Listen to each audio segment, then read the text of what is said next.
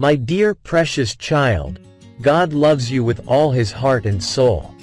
He always has you in his thoughts and has plans to bless and prosper you beyond what you have ever seen. Do not lose heart, even in the midst of tough seasons, because God knows what he is doing behind the scenes for you. If you continue to hold on to him and trust in his guidance, you will see that he will not disappoint you. Though the days may seem dark and gloomy, always confess that your path is a shining light.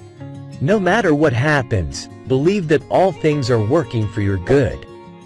Dear chosen one, you must have faith and courage to break through your limitations.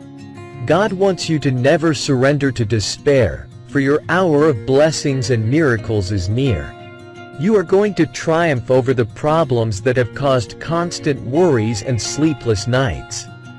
Those who trust in the name of the Lord shall not be put to shame. Those who call upon him will be delivered from all their troubles.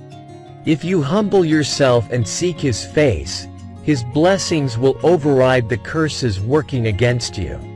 His favor will open new doors and opportunities, and you shall lack nothing. Let us pray.